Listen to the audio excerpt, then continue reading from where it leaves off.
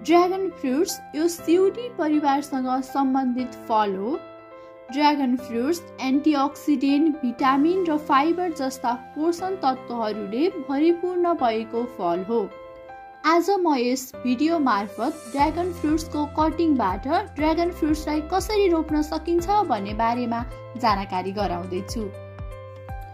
सर्वप्रथम कटिङ छनौट गर्दा परिपक्व ड्र्यागन फ्रुट्स बिरुवाबाट स्वस्थ हाँगा छनौट गर्नुहोस्, जुन लगभग 10 देखि 18 इन्च लामो र कम्तीमा 1 इन्च बाक्लो हुनुपर्दछ।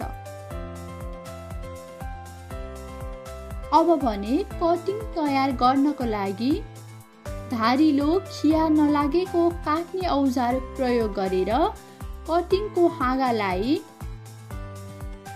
यसरी काट्नुहोस्।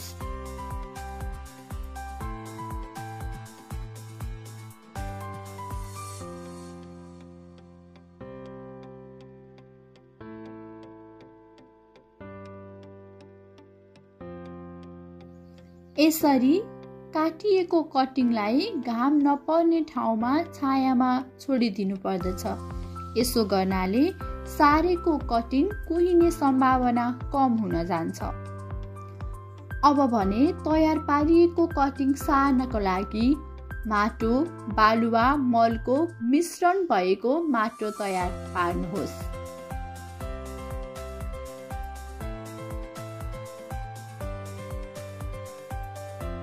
यसरी काटिएका कटिङमा घिउकुमारी लगाउँदा यसको जरा छिटो पलाउन मद्दत गर्दछ।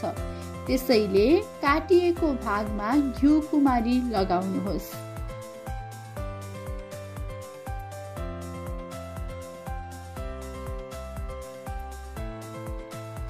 यस पश्चात तयार गरिएको कटिङलाई मिश्रित माटोमा राम्रोसँग सार्नुहोस्।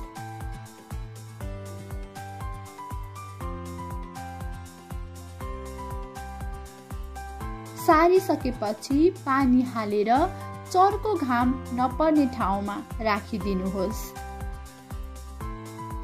अब केही हप्तापछि हाम्रो कटिङमा जरा पलाउनेछ र हामी यसलाई पुनः प्रत्यारोपण गर्नेछौँ। अर्को कृषि सामग्रीका साथ फेरि भेट्ने बाचा गर्दै आजको लागि भने म बिदा हुन चाहन्छु। धन्यवाद।